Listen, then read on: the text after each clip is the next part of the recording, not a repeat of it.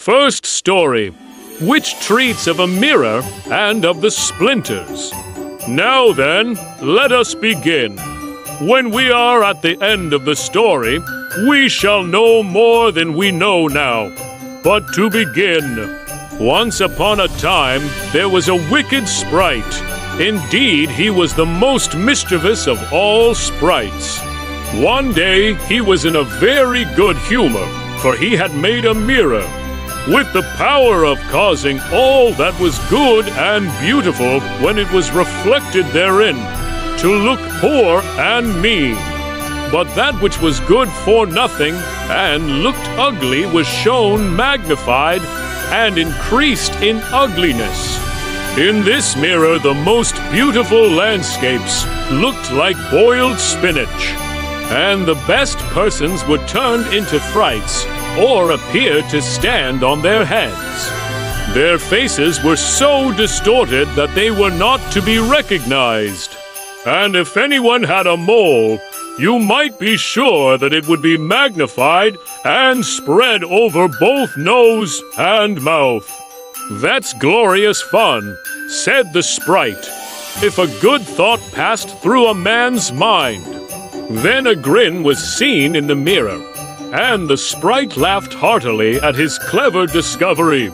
All the little sprites who went to his school, for he kept a sprite school, told each other that a miracle had happened, and that now only, as they thought, it would be possible to see how the world really looked. They ran about with the mirror, and at last there was not a land or a person who was not represented distorted in the mirror. So then they thought they would fly up to the sky and have a joke there. The higher they flew with the mirror, the more terribly it grinned. They could hardly hold it fast. Higher and higher still they flew, nearer and nearer to the stars, when suddenly the mirror shook so terribly with grinning that it flew out of their hands and fell to the earth, where it was dashed in 100,000,000 and more pieces. And now it worked much more evil than before, for some of these pieces were hardly so large as a grain of sand. And they flew about in the wide world, and when they got into people's eyes, there they stayed. And then people saw everything perverted, or only had an eye for that which was evil.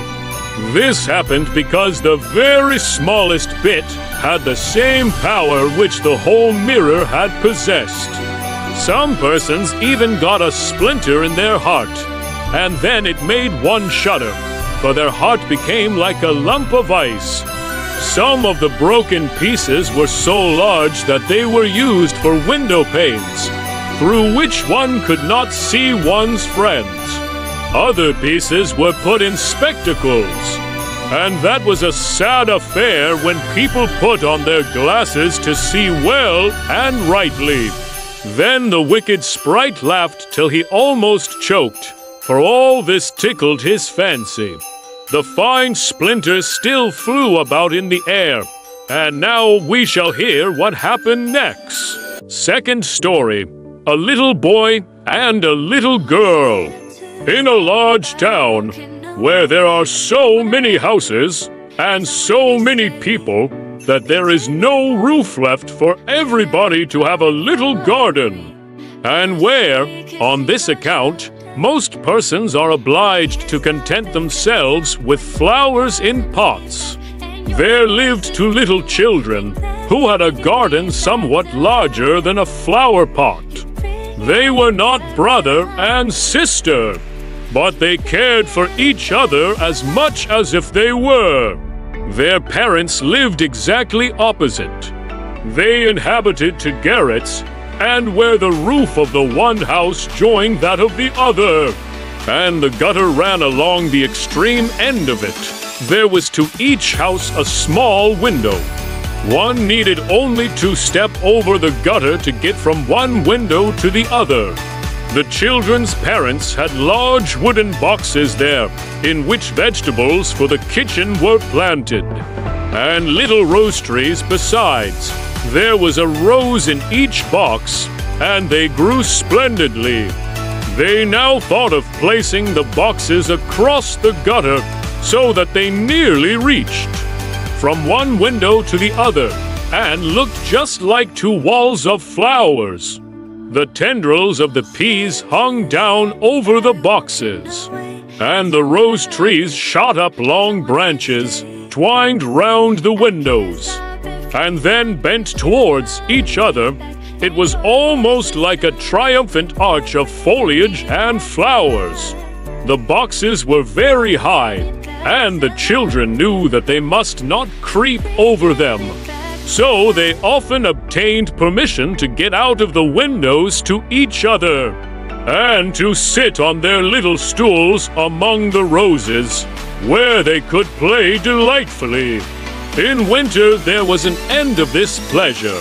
The windows were often frozen over, but then they heated copper farthings on the stove and laid the hot farthing on the window pane. And then they had a capital peephole, quite nicely rounded. And out of each peeped a gentle, friendly eye. It was the little boy and the little girl who were looking out. His name was Kay, hers was Gerda. In summer, with one jump, they could get to each other. But in winter, they were obliged first to go down the long stairs, and then up the long stairs again. And out of doors there was quite a snowstorm. "It is the white bees that are swarming," said Kay's old grandmother. "Do the white bees choose a queen?" asked the little boy, for he knew that the honey bees always have one. "Yes," said the grandmother, "she flies where the swarm hangs in the thickest clusters. She is the largest of all, and she can never remain quietly on the earth, but goes up again into the black clouds. Many a winter's night she flies through the streets of the town and peeps in at the windows. And they then freeze in so wondrous a manner that they look like flowers." "Yes, I have seen it," said both the children, and so they knew that it was true. "Can the Snow Queen come in?" said the little girl. "Only let her come in," said the little boy. "Then I'd put her on the stove, and she'd melt." And then his grandmother patted his head and told him other stories. In the evening, when little Kay was at home and half undressed, he climbed up on the chair by the window and peeped out of the little hole. A few snowflakes were falling, and one, the largest of all, remained lying on the edge of a flower pot. The flake of snow grew larger and larger, and at last it was like a young lady dressed in the finest white gauze, made of a million little flakes like stars. She was so beautiful and delicate, but she was of ice, of dazzling, sparkling ice. Yet she lived, her eyes gazed fixedly like two stars. But there was neither quiet nor repose in them. She nodded towards the window and beckoned with her hand. The little boy was frightened and jumped down from the chair. It seemed to him as if, at the same moment, a large bird flew past the window. The next day it was a sharp frost, and then the spring came. The sun shone, the green leaves appeared, the swallows built their nests, the windows were opened, and the little children again sat in their pretty garden, high up on the leads at the top of the house. That summer the roses flowered in unwonted beauty. The little girl had learned a hymn, in which there was something about roses. And then she thought of her own flowers, and she sang the verse to the little boy, who then sang it with her, Pharos in the valley is blooming so sweet, and angels descend there the children to greet. And the children held each other by the hand, kissed the roses, looked up at the clear sunshine, and spoke as though they really saw angels there. What lovely summer days those were! How delightful to be out in the air, near the fresh rose bushes that seem as if they would never finish blossoming. Kay and Gerda looked at the picture book full of beasts and of birds. And it was then the clock in the church tower was just striking 5 that Kay said, "Oh, I feel such a sharp pain in my heart, and now something has got into my eye." The little girl put her arms around his neck. He winked his eyes. Now there was nothing to be seen. "I think it is out now," said he, but it was not. It was just one of those pieces of glass from the magic mirror that had got into his eye. And poor Kay had got another piece right in his heart. It will soon become like ice. It did not hurt any longer, but there it was.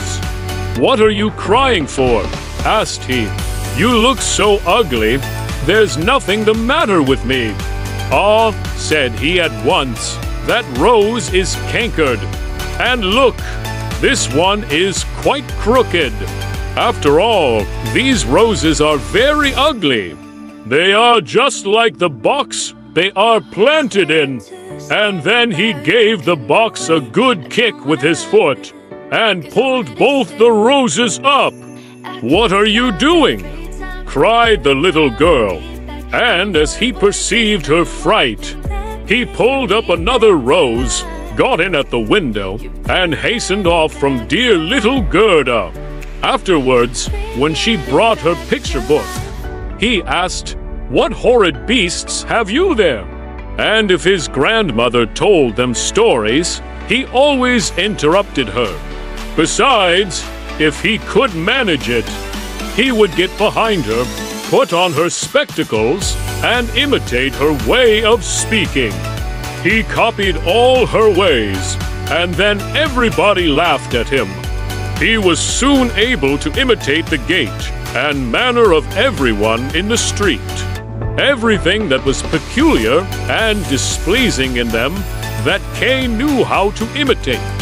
And at such times all the people said, "The boy is certainly very clever." But it was the glass he had got in his eye, the glass that was sticking in his heart, which made him tease even little Gerda, whose whole soul was devoted to him.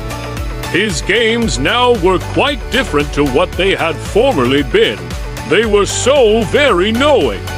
One winter's day, when the flakes of snow were flying about, he spread the skirts of his blue coat and caught the snow as it fell. "Look through this glass, Gerda," said he, and every flake seemed larger and appeared like a magnificent flower or beautiful star. It was splendid to look at. "Look, how clever," said Kay. "That's much more interesting than real flowers. They are as exact as possible. There is not a fault in them if they did not melt." It was not long after this that Kay came one day with large gloves on, and his little sledge at his back, and bawled right into Gerda's ears, "I have permission to go out into the square where the others are playing." And off he was in a moment. There, in the marketplace, some of the boldest of the boys used to tie their sledges to the carts as they passed by. And so they were pulled along and got a good ride. It was so capital. Just as they were in the very height of their amusement, a large sledge passed by. It was painted quite white, and there was someone in it wrapped up in a rough white mantle of fur, with a rough white fur cap on his head. The sledge drove round the square twice, and Kay tied on his sledge as quickly as he could, and off he drove with it. On they went quicker and quicker into the next street, and the person who drove turned round to Kay and nodded to him in a friendly manner, just as if they knew each other. Every time he was going to untie his sledge, the person nodded to him, and then Kay sat quiet. And so on they went till they came outside the gates of the town. Then the snow began to fall so thickly that the little boy could not see an arm's length before him, but still on he went, when suddenly he let go the string he held in his hand in order to get loose from the sledge. But it was of no use. Still the little vehicle rushed on with the quickness of the wind. He then cried as loud as he could, but no one heard him.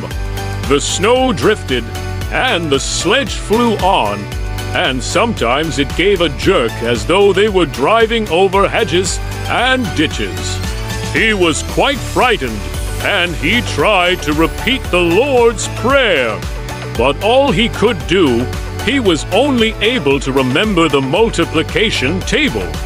The snowflakes grew larger and larger, till at last they looked just like great white fowls. Suddenly they flew on one side. The large sledge stopped, and the person who drove rose up. It was a lady.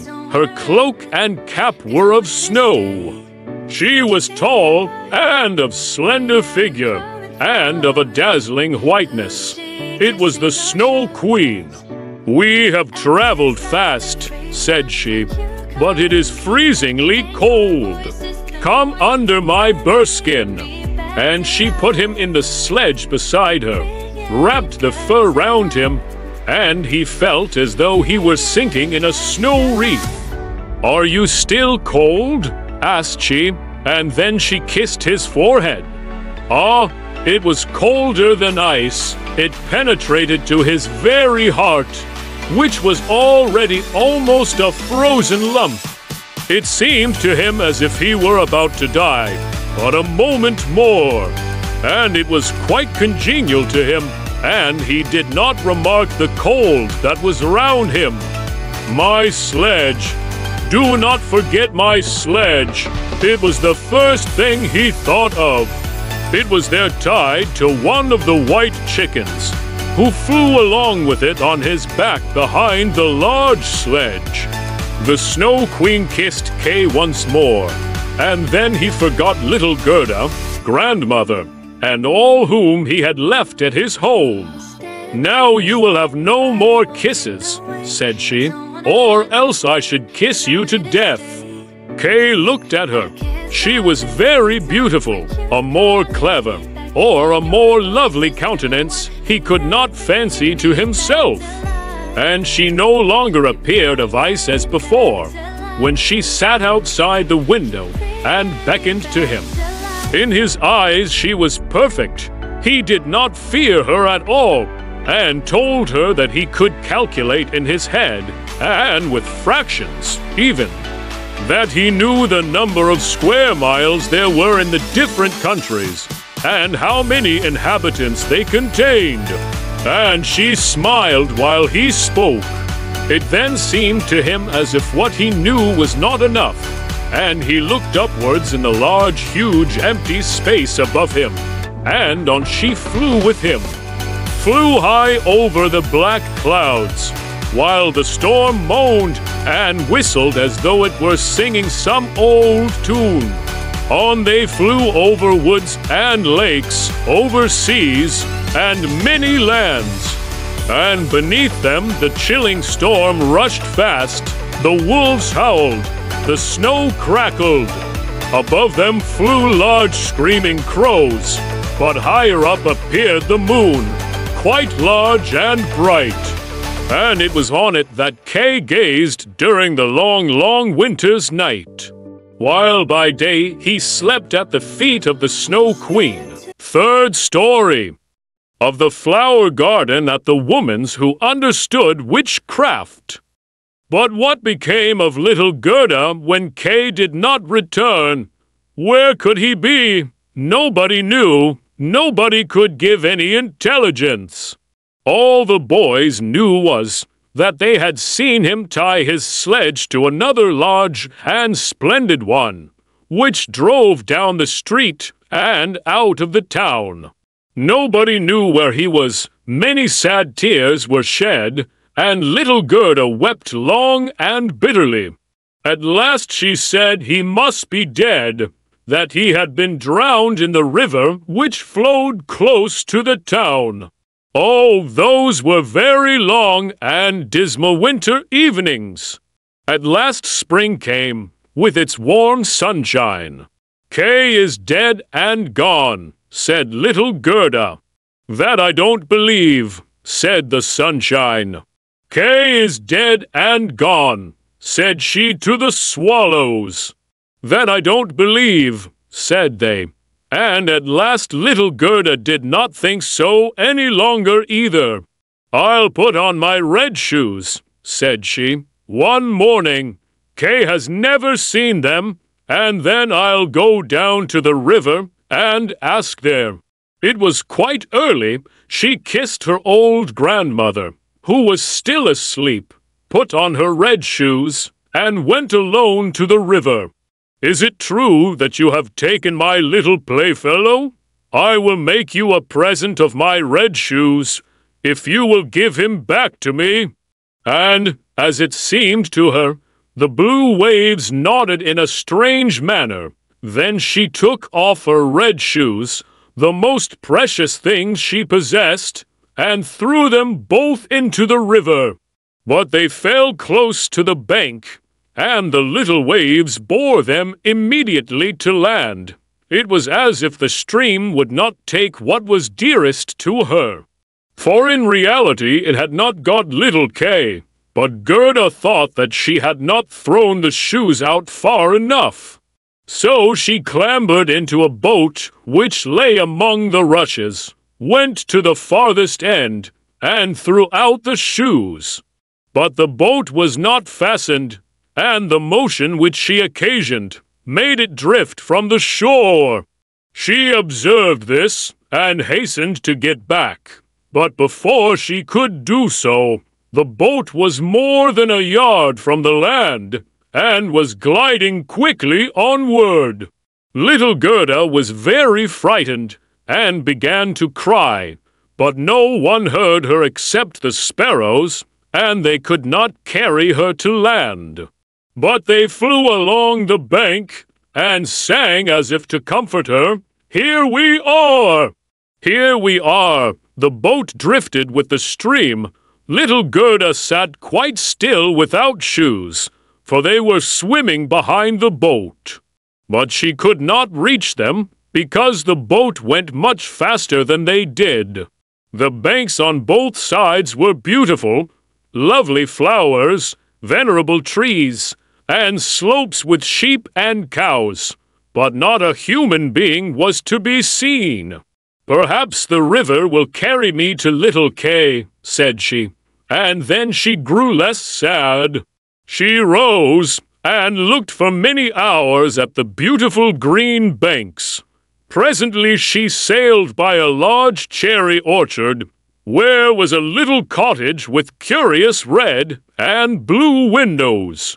It was thatched, and before it 2 wooden soldiers stood sentry, and presented arms when anyone went past. Gerda called to them, for she thought they were alive, but they, of course, did not answer. She came close to them, for the stream drifted the boat quite near the land. Gerda called still louder, and an old woman then came out of the cottage, leaning upon a crooked stick. She had a large broad-brimmed hat on, painted with the most splendid flowers. "Poor little child," said the old woman, "how did you get upon the large rapid river, to be driven about so in the wide world?" And then the old woman went into the water, caught hold of the boat. With her crooked stick, drew it to the bank, and lifted little Gerda out. And Gerda was so glad to be on dry land again, but she was rather afraid of the strange old woman.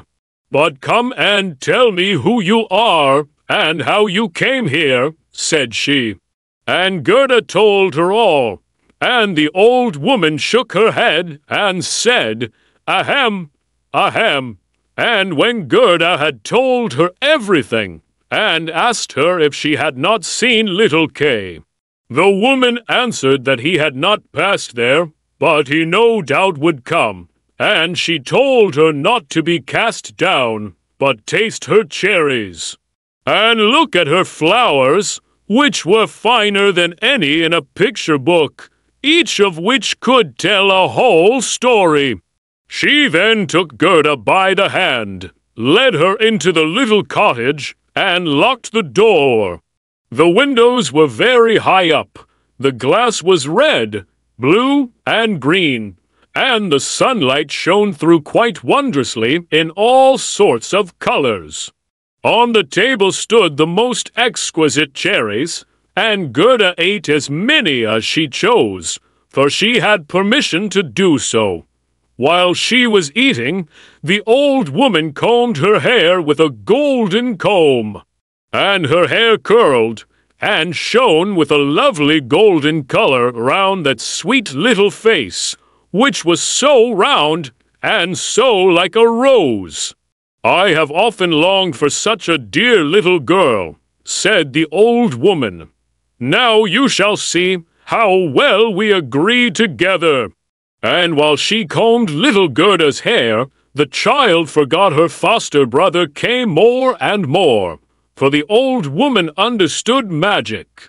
But she was no evil being, she only practiced witchcraft a little, for her own private amusement, and now she wanted very much to keep little Gerda. She therefore went out in the garden, stretched out her crooked stick towards the rose bushes, which, beautifully as they were blowing, all sank into the earth, and no one could tell where they had stood. The old woman feared that if Gerda should see the roses, she would then think of her own, would remember little Kay, and run away from her. She now led Gerda into the flower garden. Oh, what odor and what loveliness was there! Every flower that one could think of, and of every season, stood there in fullest bloom. No picture book could be gayer or more beautiful. Gerda jumped for joy, and played till the sun set behind the tall cherry tree. She then had a pretty bed, with a red silken coverlet filled with blue violets. She fell asleep, and had as pleasant dreams as ever a queen on her wedding day. The next morning she went to play with the flowers in the warm sunshine, and thus passed away a day.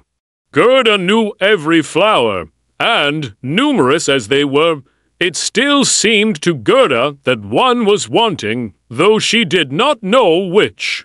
One day, while she was looking at the hat of the old woman painted with flowers, the most beautiful of them all seemed to her to be a rose. The old woman had forgotten to take it from her hat when she made the others vanish in the earth. But so it is when one's thoughts are not collected. "What?" said Gerda. "Are there no roses here?" And she ran about amongst the flower beds, and looked, but there was not one to be found. She then sat down and wept, but her hot tears fell just where a rose bush had sunk. And when her warm tears watered the ground, the tree shot up suddenly as fresh and blooming as when it had been swallowed up. Gerda kissed the roses, thought of her own dear roses at home, and with them of little Kay. "Oh, how long I have stayed," said the little girl. "I intended to look for Kay. Don't you know where he is?" She asked of the roses, "Do you think he is dead and gone?" Dead he certainly is not, said the roses. We have been in the earth where all the dead are, but Kay was not there. Many thanks, said little Gerda, and she went to the other flowers, looked into their cups, and asked, Don't you know where little Kay is? But every flower stood in the sunshine and dreamed its own fairy tale or its own story, and they all told her very many things, but not one knew anything of Kay. Well, what did the tiger lily say? Hearest thou them? Bum, bum, Thoserathean lion toes. Always bum, bum. Hark to Theblin Tiffins, the old woman, to theckle off the priests, the Hindu woman tarententins. The flames reservend, bont the Hindu wuntenting. On him wosiischen Tarenton, on hum, tonifira fwotients. Can't the hearts fell of mim? I don't understand all it. Said little Gerda. That is me story. Saidthily. What did the conversely? Projecting over and to path their hang gang a little. Thick of erga green felled went, and around Thultar, wary a lovely maiden tease, Chess bends over the current off if fill. Now fresher ocean tantents. Noble blawlessum a berry, our silken ribbon trees, ish no chiedcum. Is it Catha Chumian? Asked little Gerda. I'm speaking gabatories about my dream, and swore at the converse. What is the snodress? Between the trees ALONGBOARD is hanging dash it is as wing. Twa little gerson tisn't, and's wingthums fordsk. Their frocks reshuous, and long green for Terence. Their brother, who's older thanther, stands a pinthus wing. Het winches a mort stellent, for a known end huff a poolical, and in the authorically pipe. Eyes blow wing soap bubbles. This swing moves, and thebibus farglun conkink. The lastistilla foffingting, and rocks synthebras. This swing moves, thelital blacked, a slight a soap bubble, jumps upen hishin tinkties. It moves, the dog falls down, barks, and is sangry. They tease him, thebiblebursts, a swing, a bursting bubble, succus me song, what your tentry, buchutelitin solalensa, and a note mentionki. What of the Ahyantes? Their urians upentary, quite a transparent, and very beautiful. Therobiophianerders, that of Theskandlu, and the toff thetherd. Tinny dance a dandela darentis. They wear an old fins, but mortal child in, a sweet fragrancewels, and the maidensvin duendis. Thefragranskrenters, 3 coffins, and in theme 3 ladelis, glided out of the falla crescent. Veshning low warms fluor unlikliklilili. Doth the dancing mapins, or a they dead, Theodore of the Flosteries. Thievening beltalds, you macamequated, said little Gerda, I can a thelfthen dead in tiffin. Oh, is little Cariald, Pharaoh siege of a bean tent, and the Sano. Ding, dong, sounded the hyantles, wed on a tall forically. We do not know him. Thatasaur wavesing, Thean lion wayhov, and your dow went of the loosen, flat looked forthy ententonem. Uri out la bringtons, sagerda, till my fuke nothand lie, and thur anuncula gristrin, and look at a gain a trade. What song coldly shoons? It wasn't a that say bar at teffin, in asmal corthan tiffring, though beam skledetta wefera wen, and close bither forily, shinning likaguld went weren's rays. An old grandma Theritis, her granddaughter, Thesepper and Lavost Oriston, Shek no Shergrunder, there was gold, pure virgin goldskint, there fattest malitlis story, said Thuran Unculus. My poor old grandma, sighed Gerda. Double quotes, yes, comma, she is longing for me, comma, no doubt, colon, she is SORROWING for me, comma, as she did for little K. Buta will soon come home, and Thena will bring Kinky. It is if now ze asquinter. They in lick no weirdry, and cantelman a thing, and shedda kedufurk, ton abelhut torque. Butthener sis wosta lefferlang, just stashawas go wivi omtum. So stood still, looky dathalongly, and dast, you perhaps knoffentin, and shabento twos. And what did it say? I can see myself, I can see myself. Oh, how to rouse him up in Thelet Lagardert, half-dressed, a little dancer. She stands no wannel, now ownbeth. She despise Thewold. Yet she lives in Legianum. Shall a poor switterfee oft. I tis the bodice, clean liness is Safington, the whited resha contung. It was swashadinthit, and dried in Thiroof. She put sitten, tisa saffron colored kerchiefender, and thin the gownalix. I can see myself. I can see myself. That's nothing, Tom. Saidletly Gerda. Thatos Nodkinsm. And then offshore a fentor. Thegat was lucked, but sheshuk the lestu's till, and the gate opened. And little good Arda phone tofuf. Shallukid round urch, but Nuna followed her. At last shekel drunzen. She sat down on a largence, and when Shellukid derab, she sotheth of some aird. It was Latin thoen, but the tonekel till Tarentum, whereth there was Sallysies, and where there were Worsterl. Derm, how long have estayed?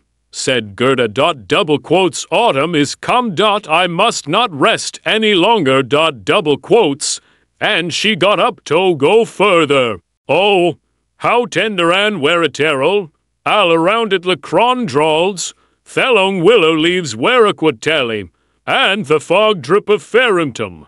Onally fella fairther, Theslois and Listuffel, Wixitone stetend. Oh, how darkan comfort terrorist.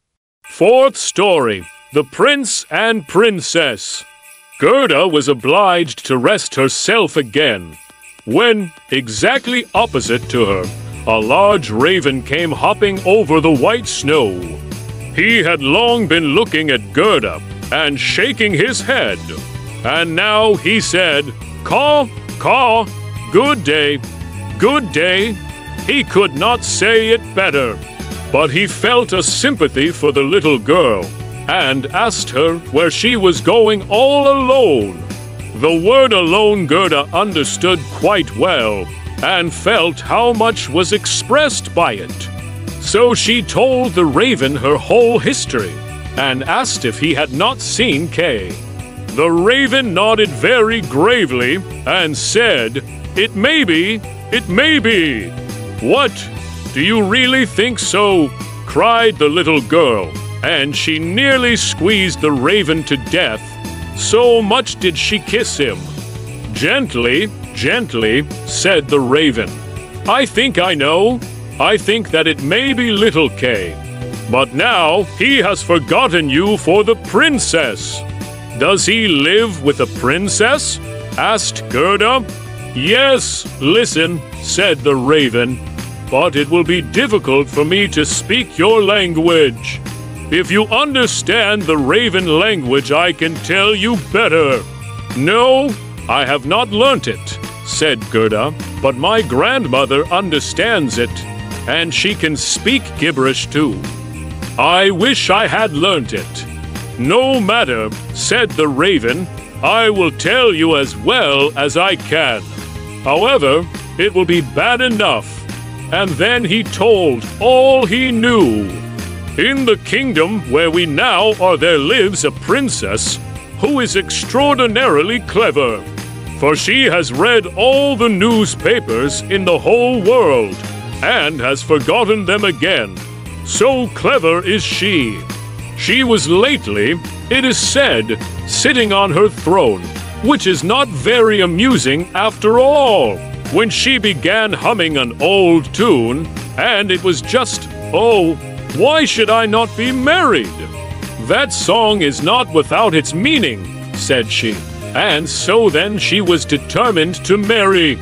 But she would have a husband who knew how to give an answer when he was spoken to, not one who looked only as if he were a great personage, for that is so tiresome. She then had all the ladies of the court drummed together, and when they heard her intention, all were very pleased, and said, "We are very glad to hear it. It is the very thing we were thinking of." "You may believe every word I say," said the raven, "for I have a tame sweetheart that hops about in the palace quite free. And it was she who told me all this."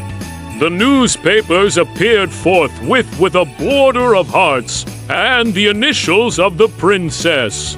And therein you might read that every good-looking young man was at liberty to come to the palace and speak to the princess. And he who spoke in such wise as showed he felt himself at home there, that one the princess would choose for her husband. "Yes, yes," said the raven, "you may believe it. It is as true as I am sitting here. People came in crowds, there was a crush and a hurry, but no one was successful either on the first or second day. They could all talk well enough when they were out in the street. But as soon as they came inside the palace gates and saw the guard richly dressed in silver, and the lackeys in gold on the staircase, and the large illuminated saloons, then they were abashed. And when they stood before the throne on which the princess was sitting, all they could do was to repeat the last word they had uttered, and to hear it again did not interest her very much. It was just as if the people within were under a charm, and had fallen into a trance, till they came out again into the street. For then, oh, then they could chatter enough. There was a whole row of them standing from the town gates to the palace. I was there myself to look," said the raven. "They grew hungry and thirsty, but from the palace they got nothing whatever, not even a glass of water. Some of the cleverest, it is true, had taken bread and butter with them, but none shared it with his neighbor, for each thought, 'Let him look hungry, and then the princess won't have him.'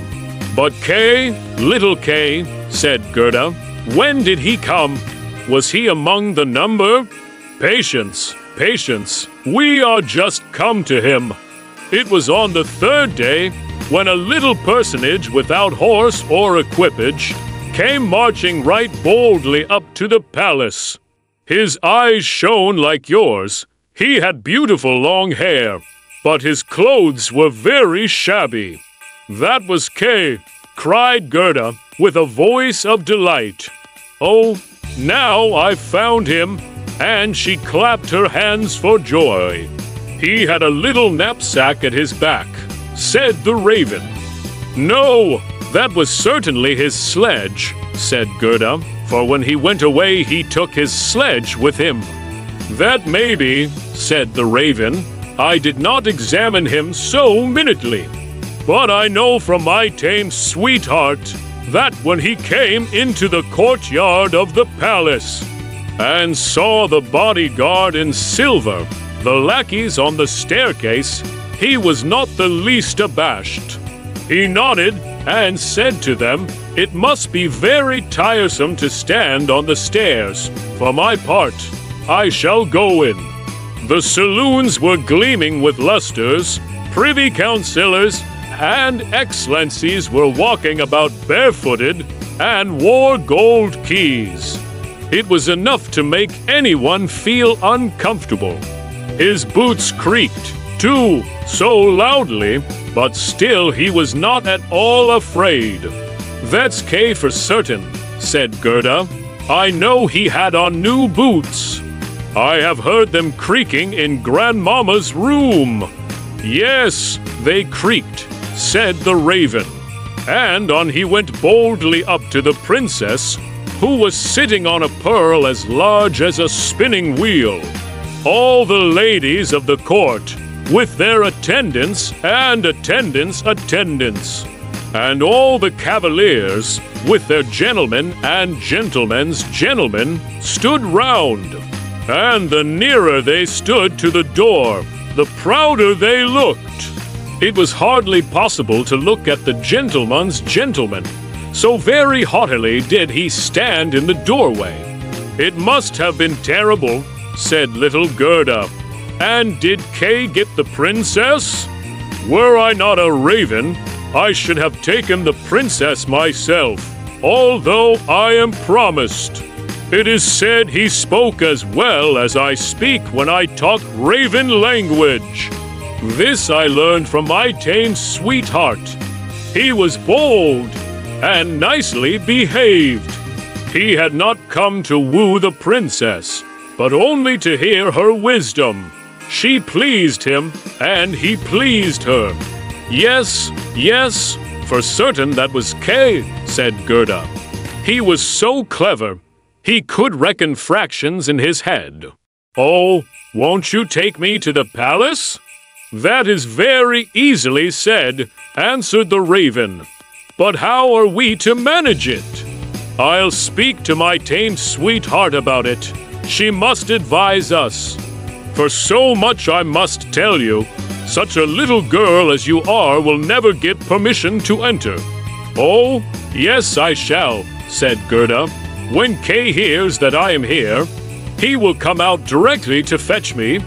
Wait for me here on these steps, said the raven. He moved his head backwards and forwards and flew away. The evening was closing in when the raven returned. Caw, caw, said he. She sends you her compliments. And here is a roll for you. She took it out of the kitchen, where there is bread enough. You are hungry, no doubt. It is not possible for you to enter the palace, for you are barefooted, the guards in silver, and the lackeys in gold would not allow it. But do not cry, you shall come in still. My sweetheart knows a little back stair that leads to the bedchamber, and she knows where she can get the key of it. And they went into the garden in the large avenue, where one leaf was falling after the other. And when the lights in the palace had all gradually disappeared, the raven led little Gerda to the back door, which stood half open. Oh, how Gerda's heart beat with anxiety and longing. It was just as if she had been about to do something wrong. And yet she only wanted to know if little Kay was there. Yes, he must be there. She called to mind his intelligent eyes and his long hair so vividly she could quite see him as he used to laugh when they were sitting under the roses at home. He will, no doubt, be glad to see you, to hear what a long way you have come for his sake, to know how unhappy all at home were when he did not come back. Oh, what a fright and a joy it was! They were now on the stairs. A single lamp was burning there, and on the floor stood the tame raven, turning her head on every side and looking at Gerda, who bowed as her grandmother had taught her to do. My intended has told me so much good of you, my dear young lady, said the tame raven. Your tale is very affecting. If you will take the lamp, I will go before. We will go straight on, for we shall meet no one. I think there is somebody just behind us, said Gerda, and something rushed past. It was like shadowy figures on the wall.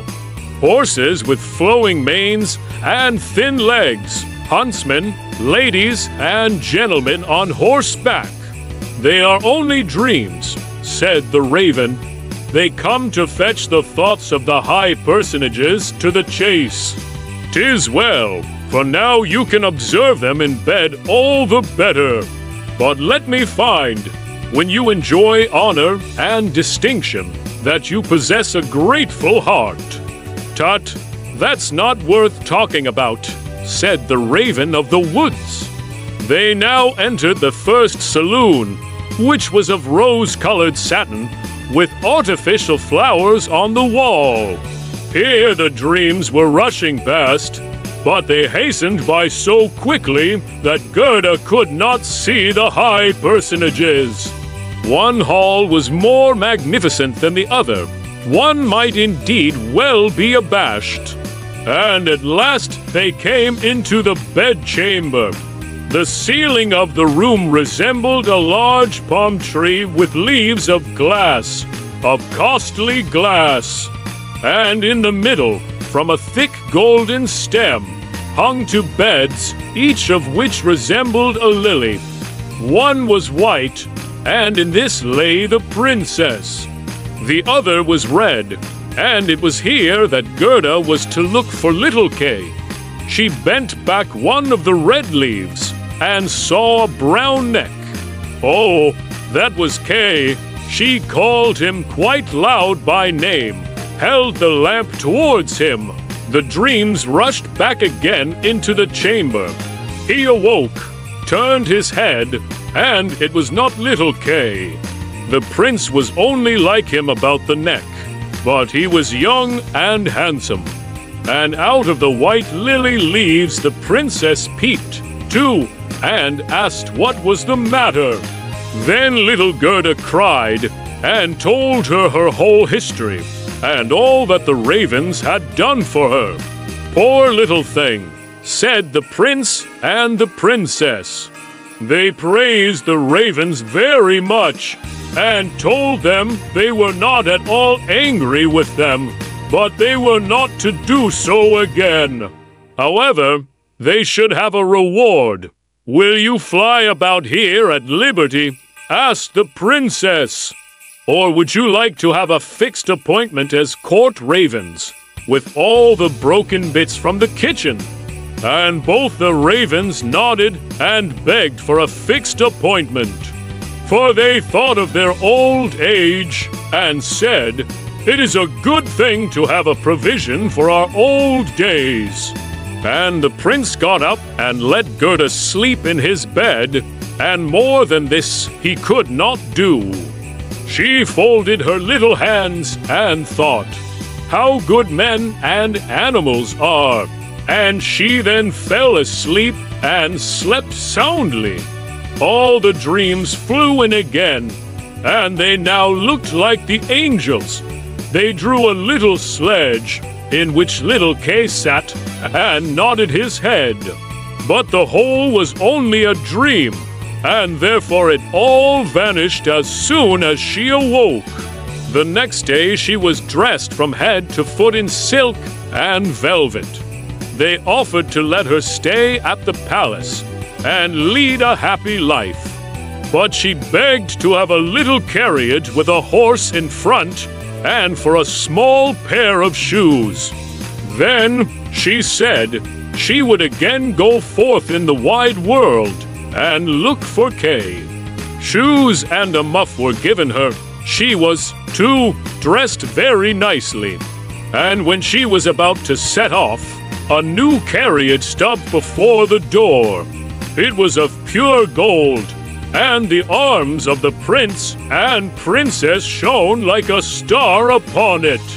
The coachman, the footman, and the outriders, for outriders were there, too, all wore golden crowns. The prince and the princess assisted her into the carriage themselves, and wished her all success. The raven of the woods, who was now married, accompanied her for the first 3 miles. He sat beside Gerda, for he could not bear riding backwards. The other raven stood in the doorway and flapped her wings. She could not accompany Gerda, because she suffered from headache since she had had a fixed appointment and ate so much. The carriage was lined inside with sugar plums, and in the seats were fruits and gingerbread. "Farewell, farewell," cried Prince and Princess, and Gerda wept, and the raven wept. Thus passed the first miles, and then the raven bade her farewell, and this was the most painful separation of all. He flew into a tree, and beat his black wings as long as he could see the carriage that shone from afar like a sunbeam. Fifth story, The Little Robber Maiden. They drove through the dark wood, but the carriage shone like a torch, and it dazzled the eyes of the robbers so that they could not bear to look at it. "'Tis gold! 'Tis gold!" they cried, and they rushed forward, seized the horses, knocked down the little postilion, the coachman, and the servants, and pulled little Gerda out of the carriage. "How plump, how beautiful she is! She must have been fed on nut kernels," said the old female robber, who had a long, scrubby beard and bushy eyebrows that hung down over her eyes. "She is as good as a fatted lamb. How nice she will be!" And then she drew out a knife, the blade of which shone so that it was quite dreadful to behold. "Oh!" cried the woman at the same moment. She had been bitten in the ear by her own little daughter, who hung at her back, and who was so wild and unmanageable that it was quite amusing to see her. "You naughty child," said the mother, and now she had not time to kill Gerda. "She shall play with me," said the little robber child. "She shall give me her muff and her pretty frock. She shall sleep in my bed." And then she gave her mother another bite, so that she jumped and ran round with the pain. And the robbers laughed and said, "Look, how she is dancing with the little one." "I will go into the carriage," said the little robber maiden. And she would have her will, for she was very spoiled and very headstrong. She and Gerda got in, and then away they drove over the stumps of felled trees, deeper and deeper into the woods. The little robber maiden was as tall as Gerda, but stronger, broader-shouldered, and of dark complexion.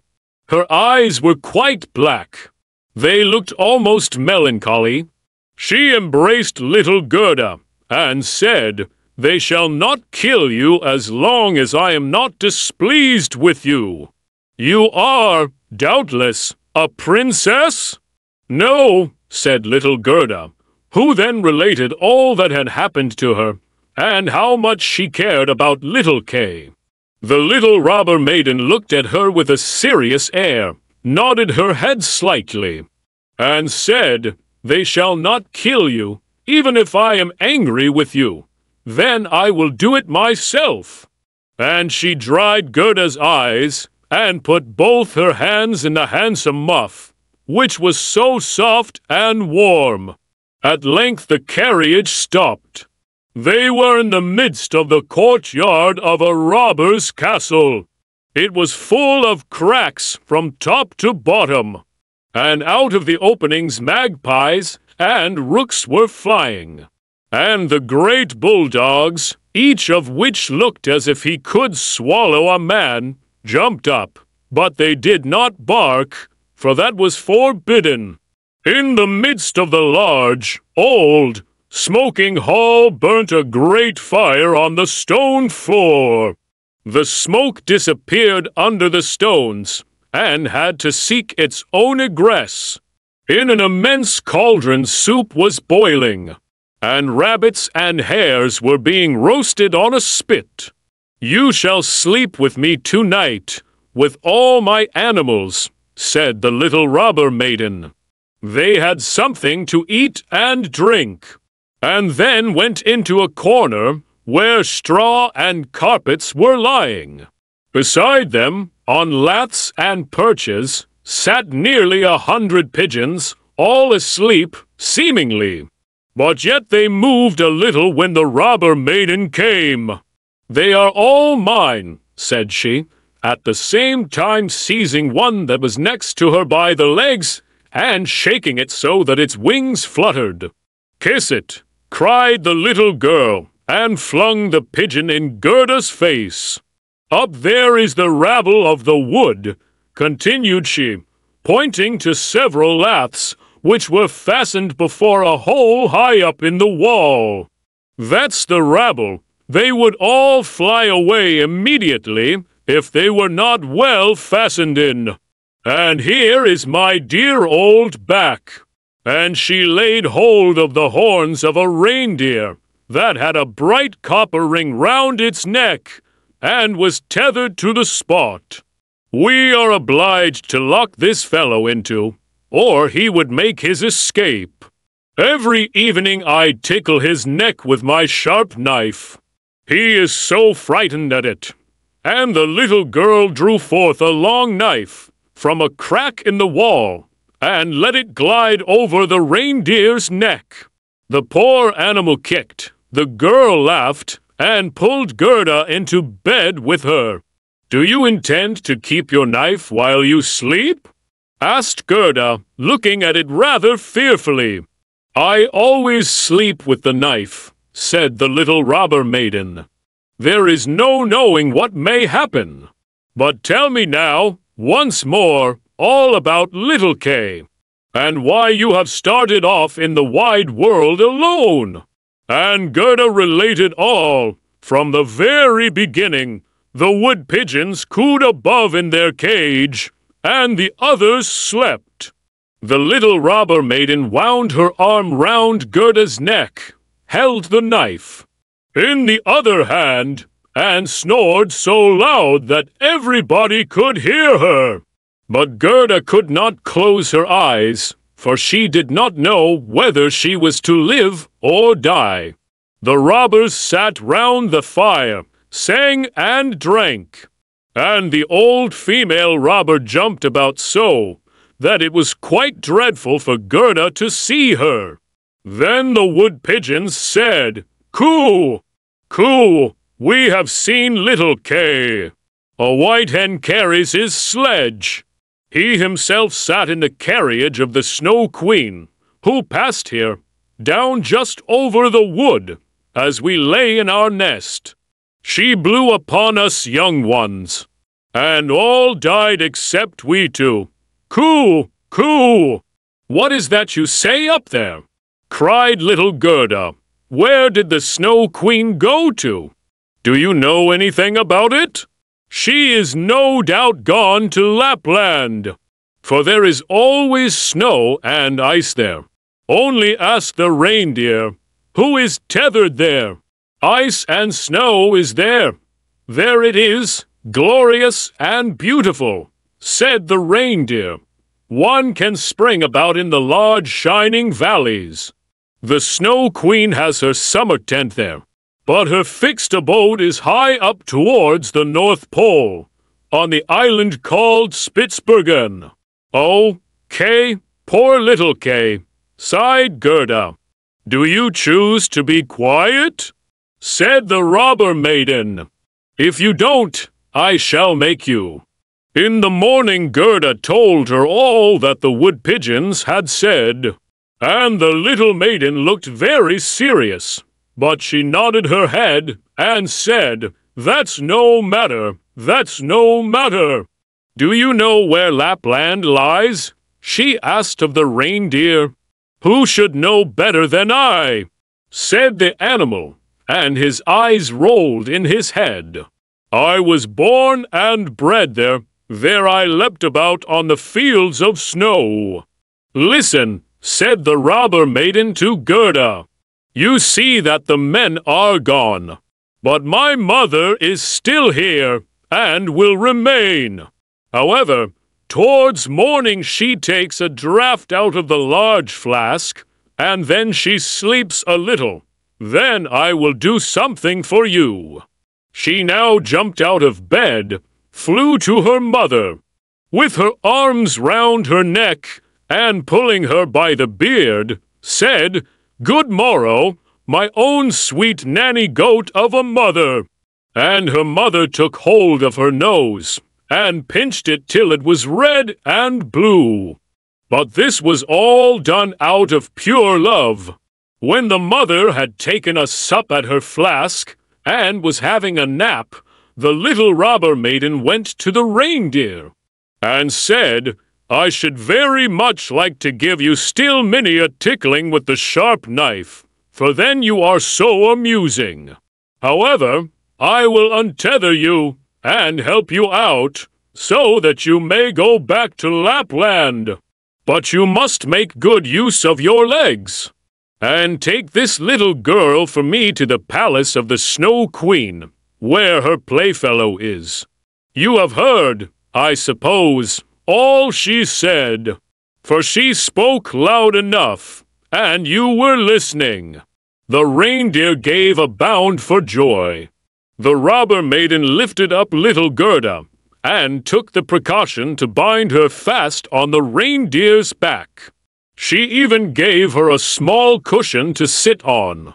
"Here are your worsted leggings, for it will be cold. But the muff I shall keep for myself, for it is so very pretty. But I do not wish you to be cold. Here is a pair of lined gloves of my mother's. They just reach up to your elbow. On with them. Now you look about the hands just like my ugly old mother." And Gerda wept for joy. "I can't bear to see you fretting," said the little robber maiden. "This is just the time when you ought to look pleased. Here are 2 loaves and a ham for you, so that you won't starve." The bread and the meat were fastened to the reindeer's back. The little maiden opened the door, called in all the dogs, and then with her knife cut the rope that fastened the animal, and said to him, "Now, off with you. But take good care of the little girl." And Gerda stretched out her hands with the large wadded gloves towards the robber maiden, and said, "Farewell." And the reindeer flew on over bush and bramble through the great wood, over moor and heath, as fast as he could go. Z-D-D-S-A was heard in the sky. It was just as if somebody was sneezing. "These are my old northern lights," said the reindeer. "Look how they gleam." And on he now sped still quicker. Day and night on he went. The loaves were consumed, and the ham too. And now they were in Lapland. 6th story. The Lapland Woman and the Finland Woman. Suddenly they stopped before a little house, which looked very miserable. The roof reached to the ground, and the door was so low that the family were obliged to creep upon their stomachs when they went in or out. Nobody was at home except an old Lapland woman who was dressing fish by the light of an oil lamp. And the reindeer told her the whole of Gerda's history, but first of all his own, for that seemed to him of much greater importance. Gerda was so chilled that she could not speak. "Poor thing," said the Lapland woman, "you have far to run still. You have more than 100 miles to go before you get to Finland. There the Snow Queen has her country house and burns blue lights every evening. I will give you a few words from me, which I will write on a dried haberdine. For paper I have none. This you can take with you to the Finland woman, and she will be able to give you more information than I can." When Gerda had warmed herself, and had eaten and drunk, the Lapland woman wrote a few words on a dried haberdine, begged Gerda to take care of them, put her on the reindeer, bound her fast, and away sprang the animal. DDSA was again heard in the air. The most charming blue lights burned the whole night in the sky, and at last they came to Finland. They knocked at the chimney of the Finland woman, for as to a door, she had none. There was such a heat inside that the Finland woman herself went about almost naked. She was diminutive and dirty. She immediately loosened little Gerda's clothes, pulled off her thick gloves and boots, for otherwise the heat would have been too great. And after, laying a piece of ice on the reindeer's head, read what was written on the fish skin. She read it 3 times. She then knew it by heart. So she put the fish into the cupboard, for it might very well be eaten, and she never threw anything away. Then the reindeer related his own story first, and afterwards that of little Gerda. And the Finland woman winked her eyes, but said nothing. "You are so clever," said the reindeer. "You can, I know, twist all the winds of the world together in a knot. If the seaman loosens 1 knot, then he has a good wind.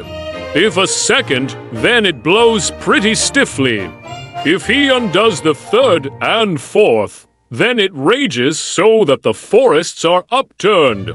Will you give the little maiden a potion that she may possess the strength of 12 men and vanquish the Snow Queen?" "The strength of 12 men," said the Finland woman. "Much good that would be." Then she went to a cupboard and drew out a large skin rolled up. When she had unrolled it, strange characters were to be seen written thereon, and the Finland woman read at such a rate that the perspiration trickled down her forehead. But the reindeer begged so hard for little Gerda, and Gerda looked so imploringly with tearful eyes at the Finland woman, that she winked and drew the reindeer aside into a corner, where they whispered together, while the animal got some fresh ice put on his head. "'Tis true little Kay is at the Snow Queen's, and finds everything there quite to his taste, and he thinks it the very best place in the world. But the reason of that is, he has a splinter of glass in his eye and in his heart. These must be got out first, otherwise he will never go back to mankind, and the Snow Queen will retain her power over him. But can you give little Gerda nothing to take which will endue her with power over the whole? I can give her no more power than what she has already. Don't you see how great it is? Don't you see how men and animals are forced to serve her? How well she gets through the world barefooted. She must not hear of her power from us. That power lies in her heart, because she is a sweet and innocent child. If she cannot get to the Snow Queen by herself, and rid little Kay of the glass, we cannot help her. 2 miles hence the garden of the Snow Queen begins. Thither you may carry the little girl. Set her down by the large bush with red berries, standing in the snow. Don't stay talking, but hasten back as fast as possible. And now the Finland woman placed little Gerda on the reindeer's back, and off he ran with all imaginable speed. Oh, I have not got my boots! I have not brought my gloves, cried little Gerda. She remarked she was without them from the cutting frost. But the reindeer dared not stand still. On he ran till he came to the great bush with the red berries, and there he set Gerda down, kissed her mouth, while large bright tears flowed from the animal's eyes, and then back he went as fast as possible. There stood poor Gerda now, without shoes or gloves, in the very middle of dreadful icy Finland. She ran on as fast as she could. There then came a whole regiment of snowflakes, but they did not fall from above, and they were quite bright and shining from the aurora borealis. The flakes ran along the ground, and the nearer they came, the larger they grew. Gerda well remembered how large and strange the snowflakes appeared when she once saw them through a magnifying glass. But now they were large and terrific in another manner. They were all alive. They were the outposts of the Snow Queen. They had the most wondrous shapes. Some looked like large ugly porcupines. Others like snakes knotted together, with their heads sticking out. And others, again, like small fat bears, with the hair standing on end. All were of dazzling whiteness. All were living snowflakes. Little Gerda repeated the Lord's Prayer. The cold was so intense that she could see her own breath, which came like smoke out of her mouth. It grew thicker and thicker, and took the form of little angels that grew more and more when they touched the earth. All had helms on their heads, and lances and shields in their hands. They increased in numbers, and when Gerda had finished the Lord's Prayer, she was surrounded by a whole legion. They thrust at the horrid snowflakes with their spears, so that they flew into 1,000 pieces. And little Gerda walked on bravely and in security. The angels patted her hands and feet, and then she felt the cold less, and went on quickly towards the palace of the Snow Queen. But now we shall see how Kay fared. He never thought of Gerda, and least of all that she was standing before the palace. 7th story. What took place in the palace of the Snow Queen, and what happened afterward? The walls of the palace were of driving snow, and the windows and doors of cutting winds. There were more than 100 halls there, according as the snow was driven by the winds. The largest was many miles in extent. All were lighted up by the powerful aurora borealis, and all were so large, so empty, so icy cold, and so resplendent. Mirth never reigned there. There was never even a little bear ball, with the storm for music, while the polar bears went on their hind legs and showed off their steps. Never a little tea party of white young lady foxes. Vast, cold, and empty were the halls of the Snow Queen. The northern lights shone with such precision that one could tell exactly when they were at their highest or lowest degree of brightness.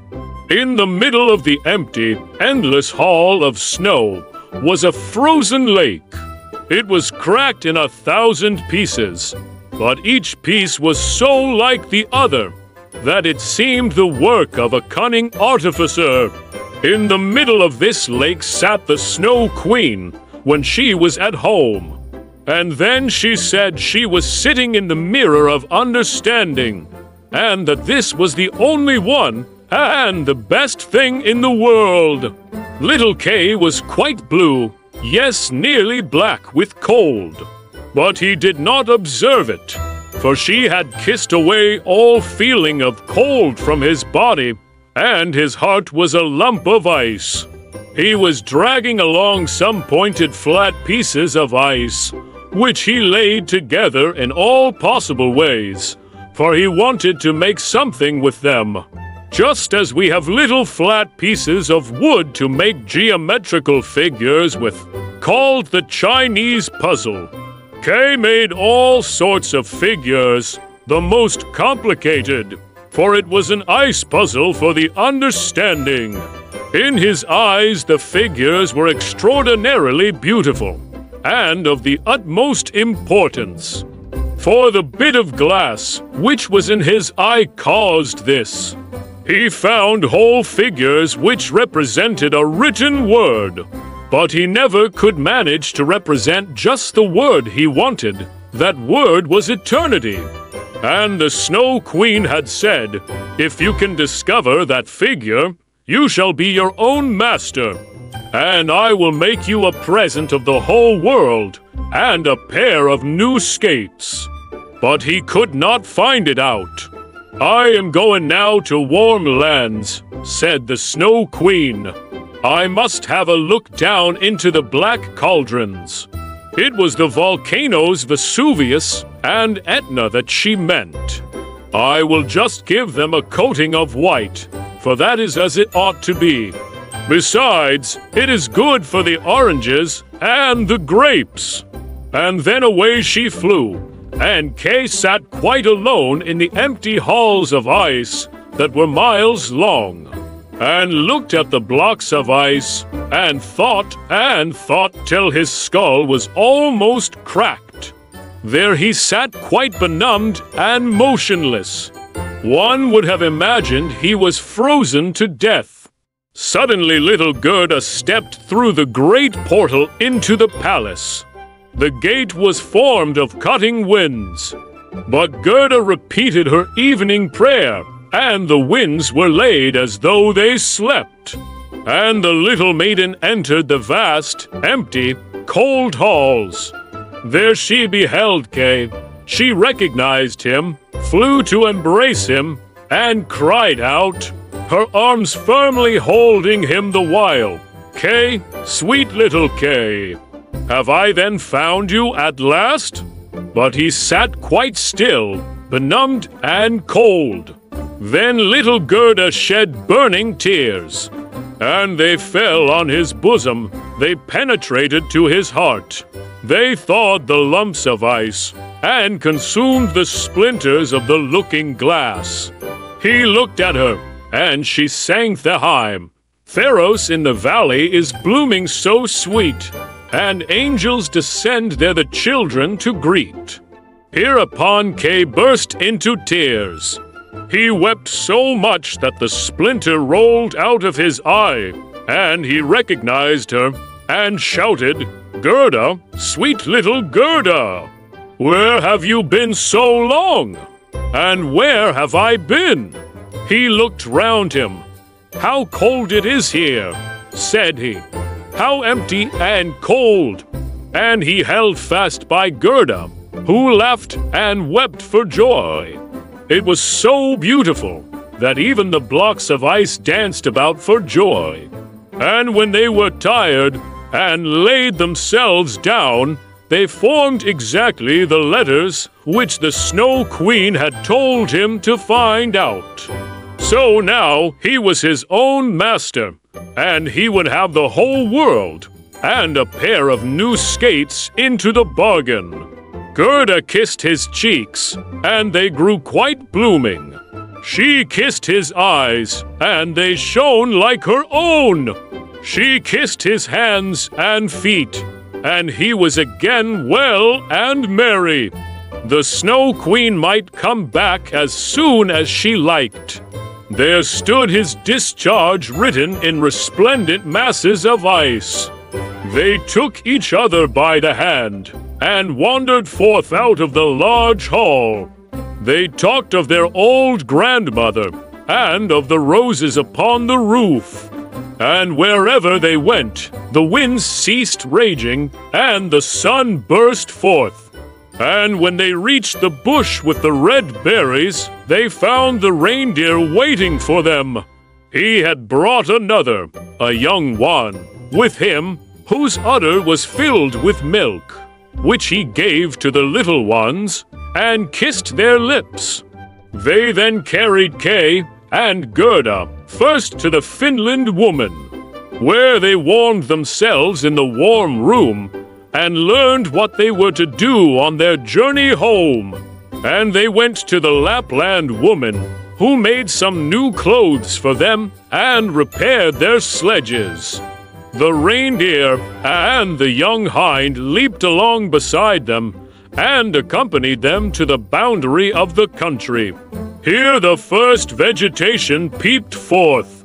Here Kay and Gerda took leave of the Lapland woman. Farewell, farewell, they all said, and the first green buds appeared, the first little birds began to chirrup. And out of the wood came, riding on a magnificent horse, which Gerda knew it was one of the leaders in the golden carriage. A young damsel with a bright red cap on her head and armed with pistols. It was the little robber maiden who, tired of being at home, had determined to make a journey to the north, and afterwards in another direction, if that did not please her. She recognized Gerda immediately, and Gerda knew her too. It was a joyful meeting. "You are a fine fellow for tramping about," said she to little Kay. "I should like to know, faith, if you deserve that one should run from one end of the world to the other for your sake." But Gerda patted her cheeks and inquired for the prince and princess. "They are gone abroad," said the other. But the raven asked little Gerda. "Oh, the raven is dead," she answered. "His tame sweetheart is a widow, and wears a bit of black worsted round her leg. She laments most piteously, but it's all mere talk and stuff. Now tell me what you've been doing, and how you managed to catch him." And Gerda and Kay both told their story. And SCHNIP-SNAP-SCHNURRE-BACLURE, said the robber maiden. And she took the hands of each and promised that if she should someday pass through the town where they lived, she would come and visit them. And then away she rode. Kay and Gerda took each other's hand. It was lovely spring weather, with abundance of flowers and of verdure. The church bells rang, and the children recognized the high towers and the large town. It was that in which they dwelt. They entered and hastened up to their grandmother's room, where everything was standing as formerly. The clock said tick, tack, and the finger moved round. But as they entered, they remarked that they were now grown up. The roses on the leads hung blooming in at the open window. There stood the little children's chairs, and Kay and Gerda sat down on them, holding each other by the hand. They both had forgotten the cold, empty splendor of the Snow Queen, as though it had been a dream. The grandmother sat in the bright sunshine and read aloud from the Bible. "Unless ye become as little children, ye cannot enter the kingdom of heaven." And Kay and Gerda looked in each other's eyes, and all at once they understood the old time. The rose in the valley is blooming so sweet, and angels descend there the children to greet. There sat the two grown-up persons, grown up and yet children, children at least in heart. And it was summertime, summer, glorious summer.